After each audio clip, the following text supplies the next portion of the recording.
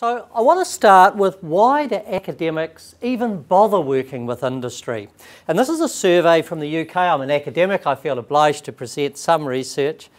And 1,500 academics were asked from a potential sample of 4,000 why they work with industry. And the top reasons are, number one, applicability of research, which is my research will go out to the world. It'll make a difference in the world. And the second two are money. Money for their research projects. And as we come down the list, we come to sort of things that industry can offer the academics. So that's information and feedback, access to materials, that kind of thing. Then as we come even further down, there's some of the sort of networking and expertise things. And look at this. The most insignificant things, 16% and 11%, are personal income and the wish to protect intellectual property and patents. So the strongest motivator is to give research meaningful impact, and the second most important motivator is to get money, not personally interestingly, but money for research.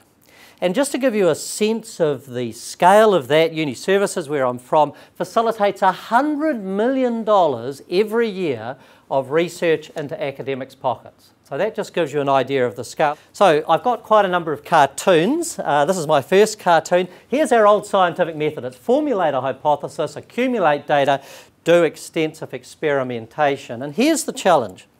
The new scientific method is formulate a hypothesis, patent it, and raise $17 million. And what we see here is the sense of a paradigm shift, that the way that we think about research traditionally and the way that the commercial world thinks about research represents this paradigm shift. Thinking about the motivation for academics. And when you write a grant for the academics, what you do is you try and extend yourself a bit. And this isn't from one of my grants, but I have had grants similar to this. And you get a reviewer back that says, while the application has merit, it lacks novelty and the ability to extend the field. And in a way, in grant writing and academic research, we're rewarded for taking what's known and moving beyond it, speculating about what might be possible, being a bit ambitious, and even including things that might never work out. And the outcome at the end of the grant is you hope you get some publications, and you might have to write a report to the granting agency. Now, business values the same things. They're interested in innovation and new ideas and advancement, but it thinks quite differently about uncertainty and the possibility of non-delivery. Because the outcome for a company might be that someone gets fired or the company fails. So there's a difference in attitude, and this leads us into the sense of there being a cultural divide between the two. And here's a cartoon that says, oh, I forgot to mention the cultural gap you have to leap, and there are a lot of academics at the bottom of that pit. All right, so here it is in summary. You've got to communicate this value concept, that's not just the money. You have to be valuable in yourself, and you have to deliver value. And here's a quote from Warren Buffett that says, price is what you pay, value is what you get.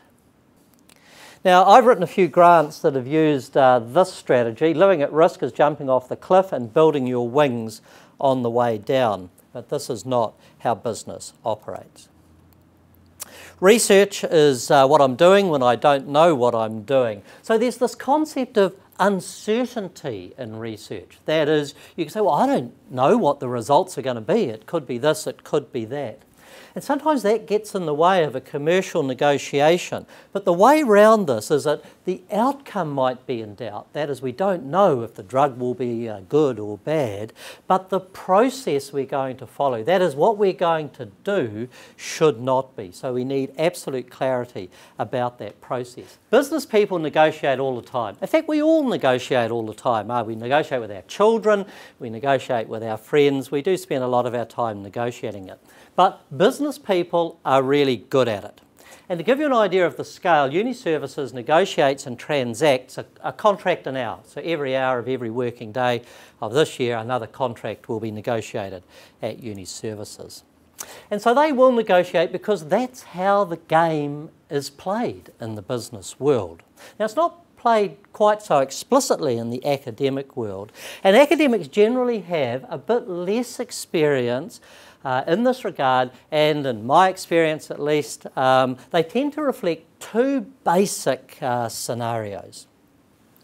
And the first of those scenarios is that the non-financial benefits to the academic, that is the PhD student that they might get, the publication they get, the interest in the project, the non-financial benefits are so compelling that they'll do the work for free.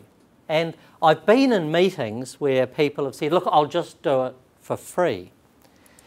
And the second scenario, interestingly, is at the other end of the scale, and that is where the valuation of the idea, if it's a piece of intellectual property, or the consulting, is overinflated. And this comes from the academic value of the idea being very high, new, leading, publishable, versus the true commercial value, remember that word value, to the company. So what you should do is meet with someone from the contracts team, discuss what you want, create a strategy, and they'll help lead and guide the business negotiation. And always remember, if the discussion goes out of your area of expertise, there may be plenty of other people in the university that would be able to provide that. All right, what about conflict? And so here's a cartoon that says you're completely free to carry out whatever research you want so long as you come to these conclusions. Knowledge is valuable. That's what academics have. That's what we're selling. And that's what the company's paying for. Some projects aren't the least bit confidential, so there's no problem, and that'll be embodied in the contract. But the entire commercial value of a contract can be lost if you talk about it at a poster or a conference, and that could lead to the client reasonably wanting their money back. Now, there's no problem with publishing. But it should be after any patents or protections are filed. And interestingly, for those of you who don't know, patents do count for PBRF. And non-disclosure agreements are commonly used so that there is protection in a meeting for everything that you say. Intellectual property is important. We need to keep it confidential. We need to get patents in place. And as an extension of that, there needs to be a degree of mutual respect. So business is interested in an academic as a person as much as their knowledge. So typically academics think that what the client is after is what does the person know. And that's important, but who the person is and what they're like is actually pretty important. And there are things that they're worried about is, can I work with you? Will they be okay in front of the media? Will they fit in with our staff? And can I trust them? They'll assume that you know your field, but you should assume that they know their industry, and it is a knowledge partnership. It doesn't work well when someone comes in and says, I know everything about what you need to know here, I'm a big expert, I'm going to write a report, here it is. It is a partnership. You have to engage with the people and work with people in the company. Always act in an ethical, moral and respectful way, and be brief. Most of what needs to be said can be said relatively quickly. And it's important to separate the commercial and technical discussions. So a commercial discussion is the negotiating, the money, the time, the IP, the intellectual property, but the other technical discussion probably will occur in a different forum. So the commercial discussion will happen with a manager of some sort, and the technical discussion will happen with people who are skilled in the company in the area that you're talking about. And listen, listen, and listen. Don't let it throw you. It's just a negotiating tactic. Teamwork, really important. The team includes the company as well as your own team here at the university. Try to be like Mary. Mary's a real team player. And here's a cartoon that I quite like that exemplifies the nature of teamwork, and you have to think of yourself as one of these teams. All right, here's my summary. First thing, I hope I can give you some glimpse that working with business is a great opportunity. It's not for everyone, but for those that do, it provides that ability to get your research into the real world. It does provide some funding for your research, and during the time that I've been talking, UniServices has provided $50,000 of funding into the research environment here at the university. And this is the best way of your research having that impact in the world. There is this cultural divide between the academic world and the business world, and you never really understand a person until you consider things from their point of view, until you climb inside their skin and walk around it. And that's Harper Lee, To Kill a Mockingbird. Really try and understand things from the company's side. This value idea. Communicate value, be valuable, and deliver value.